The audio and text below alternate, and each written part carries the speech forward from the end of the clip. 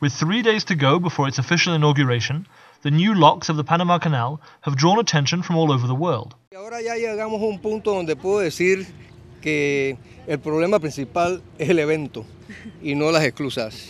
Así es que hemos llegado a un punto de inflexión donde estamos tornándonos más a preocuparnos un poquito más que cómo van las gradas y cómo va todo el andamiaje que se ha tenido que prácticamente elegir para poder llevar adelante las actividades de este domingo.